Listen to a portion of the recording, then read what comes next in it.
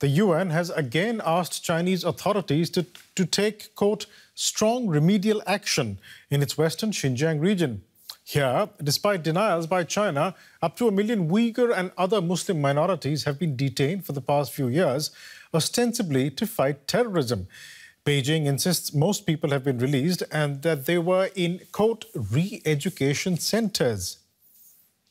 But the UN has found otherwise. Less than a year earlier, an assessment found credible allegations of torture, ill treatment, violence and detention. And last week, the UN repeated its call for Beijing to take action.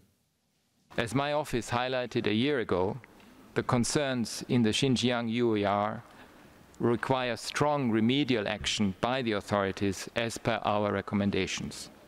I also remain troubled by the continued detention of human rights advocates. The UN is troubled, but not China. It has instead redoubled efforts to push tourism in Xinjiang, all in line with President Xi Jinping's call to officials to strengthen positive publicity.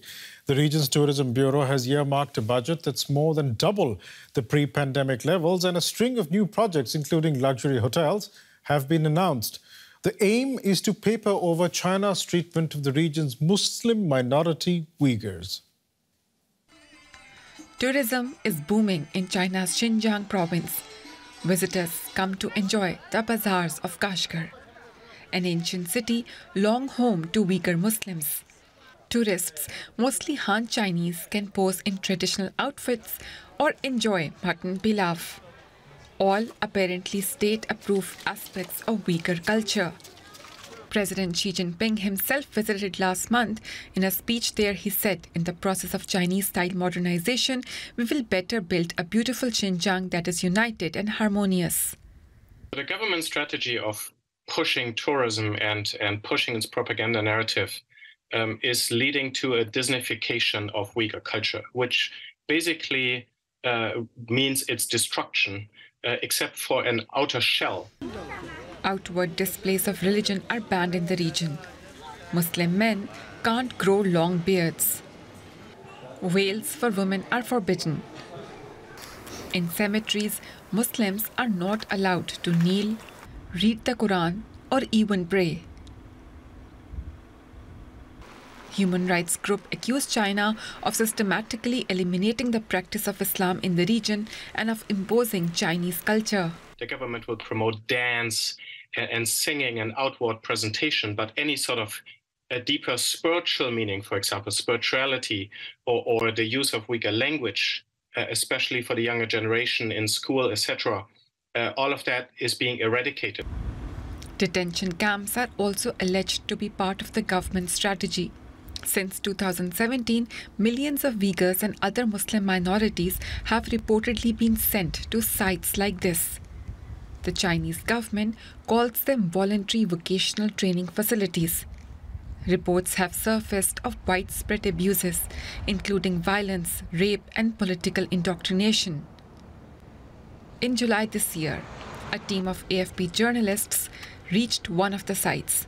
They were told not to film and asked to leave. China says the centers were closed in 2019, but AFP's team said that at least 10 sites appeared operational.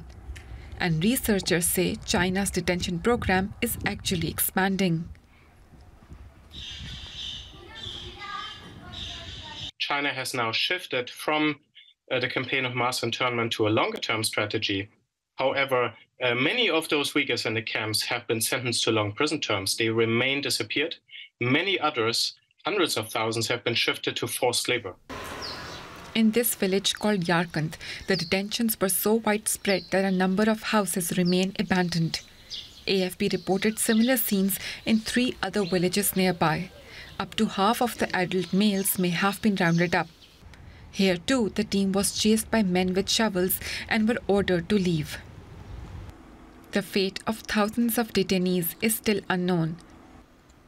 A UN report last year found China's actions in Xinjiang may constitute crimes against humanity. But in Xinjiang's new tourist hotspots, life here appears carefree, as they celebrate a local culture that is being methodically eroded. And joining me now for more from Munich is Dolkun Isa, president of the World Uyghur Congress. Mr. Isa, does Beijing really think that promoting tourism in Xinjiang will paper over its treatment of Uyghurs? Well, good morning. Thank you very much. Actually, the recent wave of tourism indicates this attempt to showcase the propaganda view of the situation. Actually, situation has not changed. Situation is still dire. Camps still exist. Last 6-8 years, we still haven't contact of family member. Still, millions of children are separate their family. Still, Uyghurs are suffering in the forced labor facility. Women are suffering in the forced sterilization policy.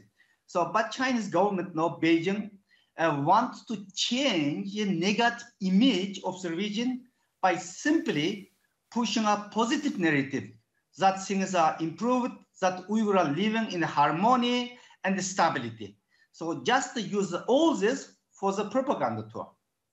Now, Beijing had said some years back that most of the people who were in, quote, re-education centers have been released.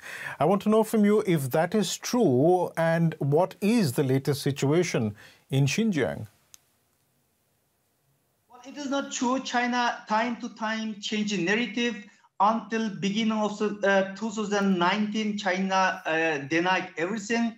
But after the growing up international pressure, and this issue is one of the critical issue international media, then China and the changing narrative, yes, we have a camp, but it is not a concentration camp. This is vocational training center, we educating people. But there is 100,000 Uyghur professional football players, singer, teenagers, and every kind of people. So these people no need vocational training.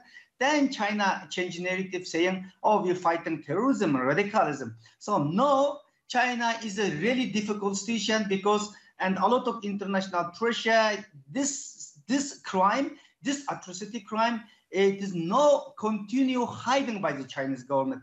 That's why China used different its method, strategy, and change narrative. So, but reality, nothing was changed. As I said, still millions of children separate family. Camps still exist. After 7-8 years, I personally I haven't contacted family member. Still, I cannot access.